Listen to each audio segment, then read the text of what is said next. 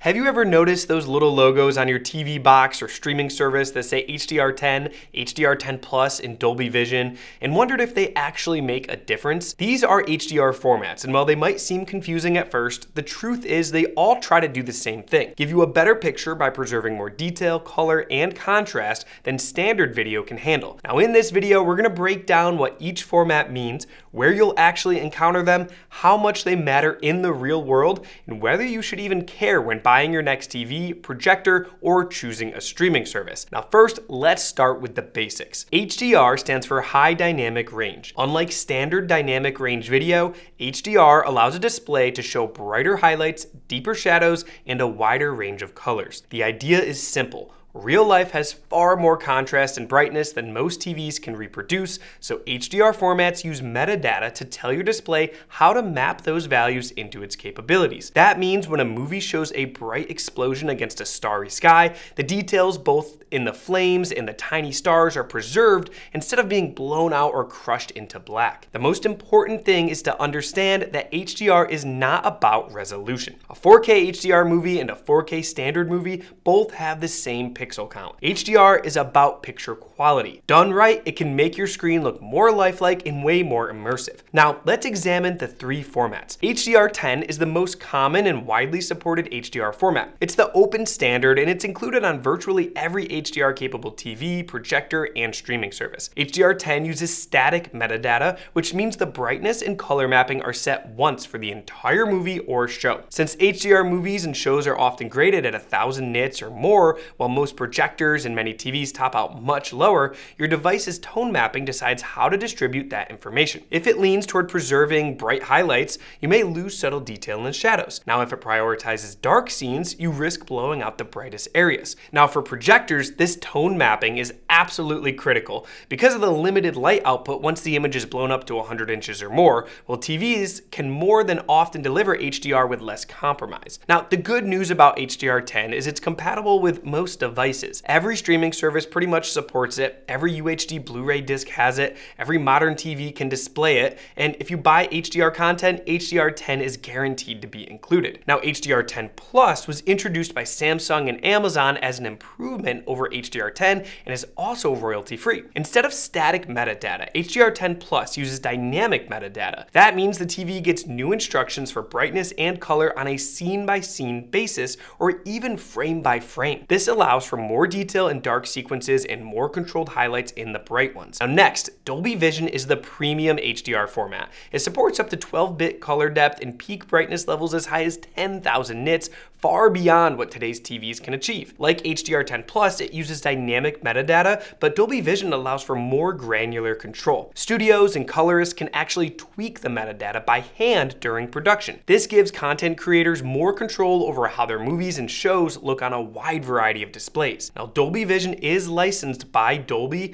so TV makers and content providers have to pay to use it, but that hasn't stopped really wide adoption here. Netflix, Disney+, Apple TV+, and many other streaming services offer most of their HDR content in Dolby Vision. Almost every UHD Blu-ray with premium mastering includes Dolby Vision. LG, Sony, and many other TV brands also support it. Game consoles like Xbox Series X also support Dolby Vision for both streaming and gaming. Now, most recently, Dolby has taken things a step further with Dolby Vision 2. Now, although it's still very new, this second generation format shows where HDR is headed. It brings a brand new image engine and something Dolby calls content intelligence, an AI-powered system that adapts the picture to both the content you're watching and the environment that you're actually in. That means dark scenes should stay more visible, highlights will stay more controlled, and the overall balance of brightness and contrast is tuned way more intelligently. Now, it also introduces bi-directional tone mapping, which allows premium TVs to use their higher brightness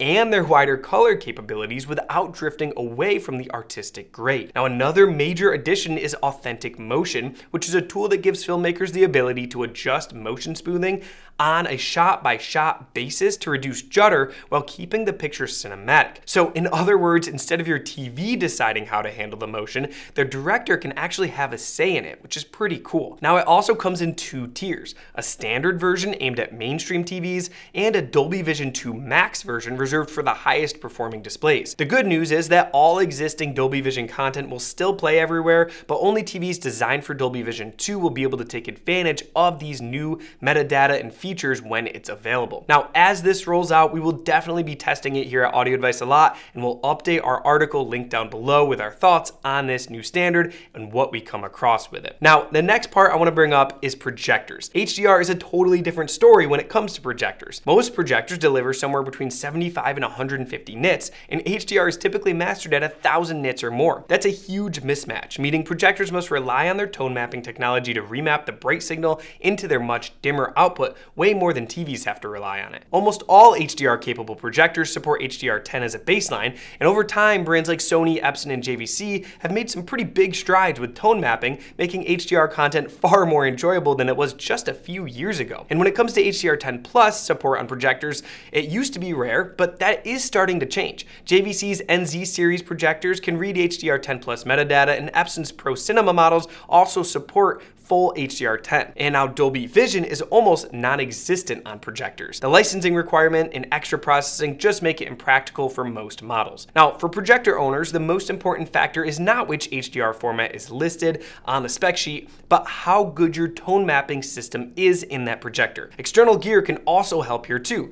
Advanced processors like MadVR can analyze every single frame and provide the best possible HDR picture quality regardless of which HDR format is being used. I'll leave a link down below if you want to learn more about MadVR and how it can help your projector. Now that we've defined the formats and where they work best, the next question is whether you can actually even see a difference between them. That answer depends on both the display you're using and the content that you're watching. On high-end OLED or mini LED TVs with excellent brightness and contrast, the difference between HDR10, HDR10 Plus, and Dolby Vision is usually pretty subtle. Dolby Vision might show slightly more pop and vibrancy, while HDR10 Plus can feel a little more natural. HDR10 on its own might look a little flatter, but still just excellent. Now on mid-range and budget TVs, Dolby Vision can make a pretty big difference here. Because it allows for scene-by-scene adjustment and often comes with higher bitrate streams, Dolby Vision can fix issues that plague cheaper panels, and details that look crushed in HDR10 can suddenly appear in Dolby Vision. It's also worth noting that some of what you see is not always the format itself, but how the content is mastered. Two movies in the same format can look very different depending on the decisions made in the grading suite, so format alone does not guarantee a certain look. Now, UHD Blu-ray discs almost always include HDR10, and many also carry Dolby Vision too. Now, Dolby Vision on disc can actually be even more advanced than streaming because of the higher bit rates and the less compression. HDR10 Plus also exists on disc too, but it's far less common. Now, for those of you building reference level home theaters, Kaleidoscape is another option worth mentioning here. Kaleidoscape downloads movies in bit-for-bit quality that matches UHD Blu-ray, often with even higher full bit rates and full lossless audio,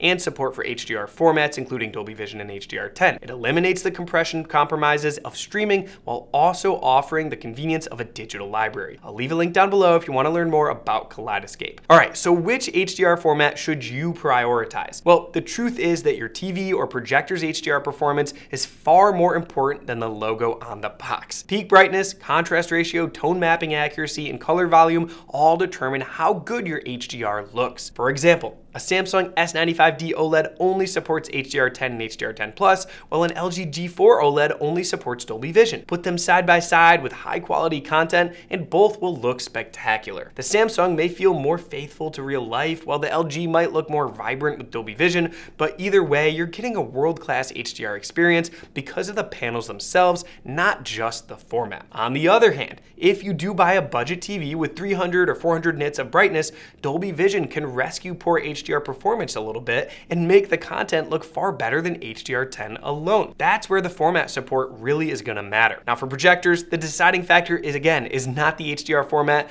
at all, but how good the tone mapping engine is. So at the end of the day, HDR formats are about getting you closer to the director's intent and making movies, shows, and games feel more real. Buy the best performing display that you can for your room and let format support be the tiebreaker, not the main drivers. Now if you have more questions on this or you need help deciding which TV or projector is right for you, reach out to our team of experts at audioadvice.com or stop by one of our award-winning showrooms. If you enjoyed this video and you learned something from it, please give it a thumbs up, hit that subscribe button, and turn on the notifications so you don't miss out on any of our latest content. Thanks for watching, and we'll see you next time.